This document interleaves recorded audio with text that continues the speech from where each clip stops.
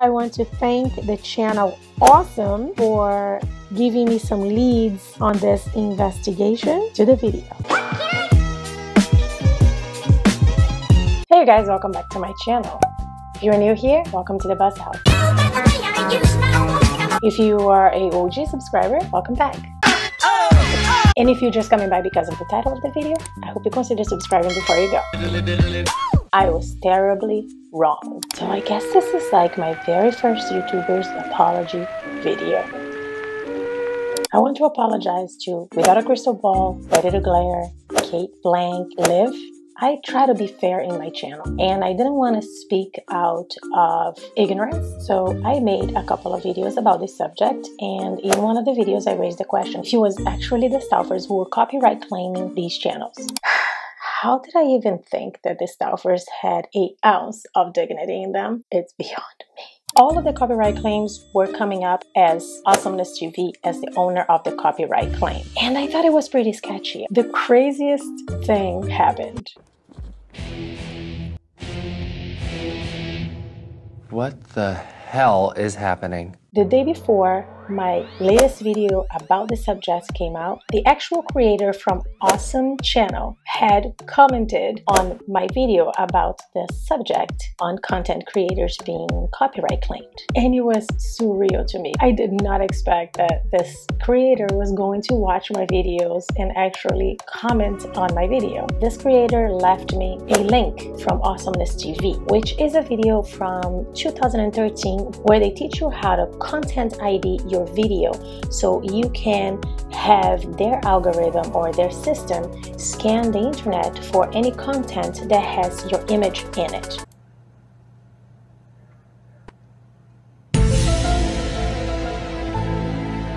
After I watched that video, I was like, who the hell is AWESOMESSTV? Because nobody has answered that question yet. Then I went to Google.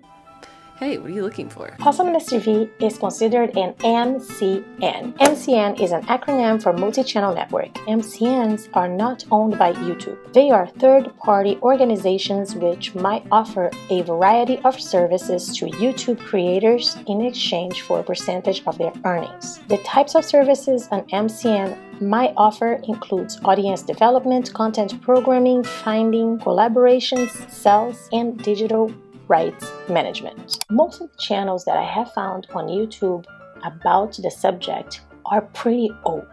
Most of them are from 2013, as well as most of them are from gamers. Good morning, gamers! Here is what one of these creators posted about the pros and cons of being in an MCN at the time. Custom thumbnails, scheduled uploads, external annotations, I don't know what that means, clean your videos, and 70% revenue. The cons: receive money after reached $100, 2-year contract, and small network. YouTube didn't have scheduled uploads, as well as making custom thumbnails back in 2013 probably was not the easiest thing. The whole YouTube platform was really difficult to navigate. You needed to have like coding skills to actually change your channel art and things like that. These MCNs kind of helped the creators out with that. Also, the gaming content was not very well received by YouTube back in the day. I think that that's why most gamers went for the MCNs. Prior to the policy change, affiliates of MCNs were given special privileges on YouTube, including freedom of content ID scans of their content and no monetization review process, meaning videos were available for monetization the moment they were uploaded. This was because MSNs signed agreements with YouTube to take direct responsibility for content on its members' channels, and those agreements were part of the pitch MCNs gave affiliates in encouraging them to sign up and surrender a portion of their revenues. Some of the channels didn't even have any followers, didn't have any subscribers, didn't have much views, and they were signing all of them up in order to get that revenue from them. What's up with MCNs today? Huge YouTubers like Gabby Hanna, PewDiePie, the Stauffer family, they all had MCNs. And when I found the website for the MCN AWESOMESSTV, I tried to join and apply for it to see what is the contract that they put out for these YouTubers look like. However, they do require you to be already monetized in order to take you in. Why would I want to relinquish the rights of my channel to another channel or another company if I'm already being monetized? There's two ways to join the MCN. One is an affiliate channel. Affiliate channels are managed at scale by their MCN and reside in an affiliate content owner. You are still the owner of the channel, you're just an affiliate. And then you have owned and operated. It's ONO. ONO channels are owned and operated by the MCN. This means the MCN has obtained the rights to the channel's YouTube content, assumes full liability for the content on YouTube, and manages the ONO channels on a day-to-day basis. So you basically gave your channel away to these people. They own all your content and they own everything in your channel. They can actually copyright you for your own content. So silly.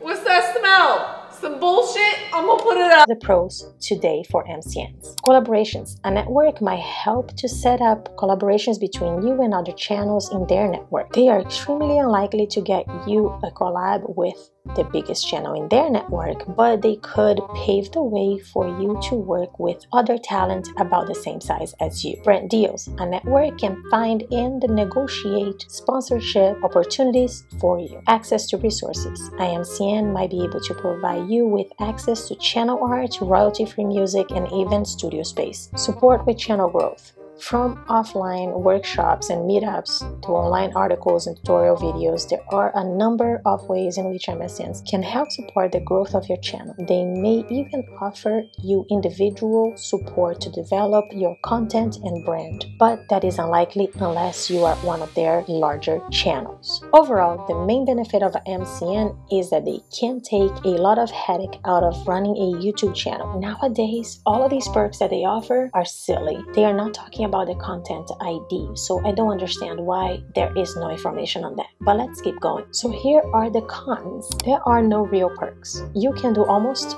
anything an MCN can all by yourself. You can reach out to other YouTubers for collaborations or find brand deals for yourself on FameBit. I never heard of FameBit, but there you go. You might not have the resources to negotiate better ads and CPM for yourself as a small YouTuber, but most MCNs don't put that kind of effort into their smaller channels anyways. You are just a number. The more members a MCN has, the less likely it is you are going to get any kind of individual attention or support. After signing, you may get a lot of attention from a salesperson. It is hard to leave. When you sign a contract with an MCN, you may be locked into a contract until it expires. Then, it might be automatically renewed if you don't act within the right window of time. Even if there is a way to exit an MCN before contract period is over, there may be penalties or obstacles. It just sounds like there is not much greatness to this. And if you ever get copyright claimed on your video, if you see one of these, it's probably because the creator has an MCN. The biggest ones are AWESOMESSTV, Broadband TV, Fullscreen, Machinima, Disney Digital Network, and Style Hall. Most of the stuff that I researched did not give me any information on what about the content ID. How does this work? You still have to have 1,000 subscribers and you still have to have 4,000 hours of watch view, just like a regular YouTube partner.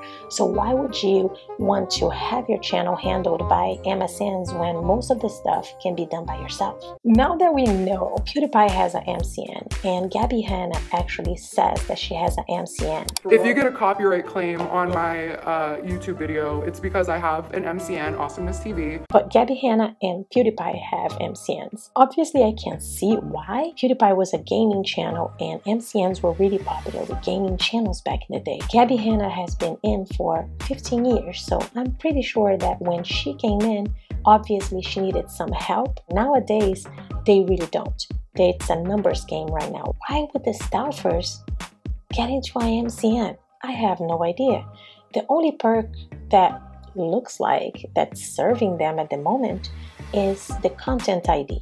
They have a content ID in all of their videos, so people get copyright claimed in their behalf. by AWESOMESSTV. Right, so this explained a lot, but very little. It really showed that if you ever get copyright claimed by something that's not literally the name of the creator, it does not mean that the creator did not copyright claim you. I was crazy about finding out who AWESOMESSTV was, and we got it. We found the information necessary to educate ourselves and actually, for sure, say with certainty that the Stauffer family actually are aware and actually started the whole deal of copyright claim these channels. They definitely have something to do with this. However, the question remains, and if you guys have any answers, please let me know, because it was one of you guys who helped me to solve this mystery. What kind is the ones that they are doing the copyright content ID service?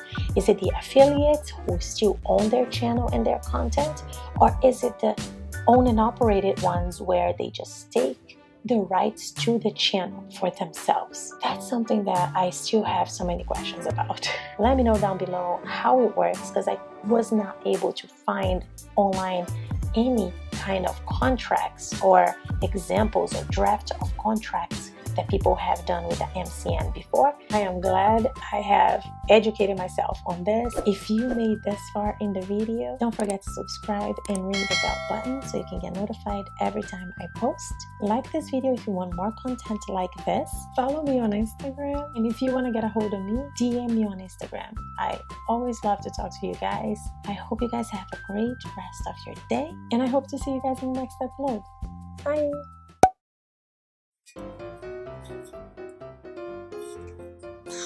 The video that he had posted on his channel has been taken down and copyright claimed.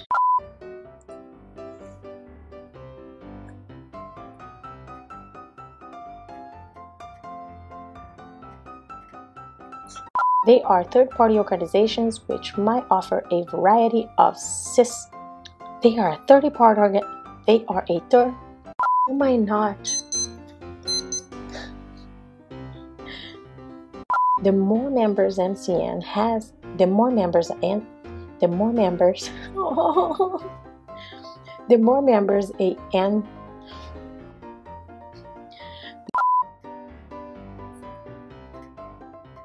Anyway, with this,